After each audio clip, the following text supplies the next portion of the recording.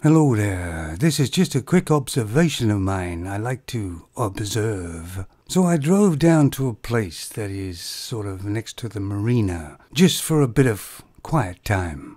And in front of the marina there's a pitch and putt. It's like sort of a crazy golf, but not quite. It's more like a golf course. It's only about 8 holes, and the holes are very small. They do have some sand bunkers, but it's all grassed up. It does look like a real sort of golf course, but small. It's made basically for families. And as I was sitting there or looking through my window in my car, contemplating life, I witnessed quite a few people playing golf. There wasn't that many there, but there was a sort of a boyfriend and girlfriend. Looked like a family, maybe a couple of families. Even, I think, a husband and wife. And of course this place isn't meant for golfers, just a bit of fun. But I noticed that mostly all the femons, at least 95% of them, couldn't actually hit the ball correctly. And they also looked a bit cack-handed doing it.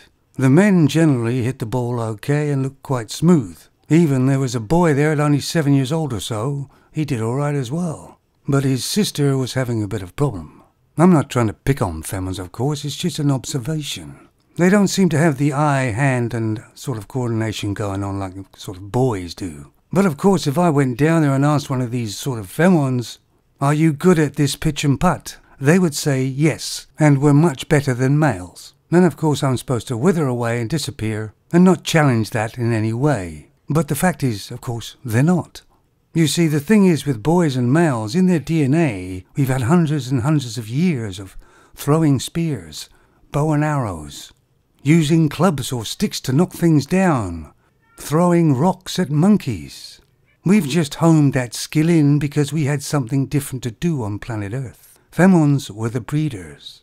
But you can imagine the sort of ruckus it would cause if I went down there and said, "You girls mostly can't hit the ball properly." That would be considered a criticism towards the femons, and all hell would break loose. Probably the police would be involved. And that's the society we live in, that we're not allowed to criticize femons. Even if, or especially if, they're no good at something. And it's not their fault they're not that good at it, because that wasn't their job on planet, was it? They seem to do alright having babies, that's what they were supposed to do. And of course they could learn this skill, but it doesn't come naturally to them at first. But of course there is femons that are eye-hand coordinated, but not that many, that I've seen anyway. So don't tell me that femons aren't entitled in the society, when we're not even allowed to criticize them about something they're doing wrong. And of course a lot of femons throw a ball a bit cack-handed as well, don't they? But it's funny because femons openly criticize men all the time. So once again, don't do what I do, just do what I say. We won't do parallel parking this time. I haven't got enough time left. You take it easy, fellas.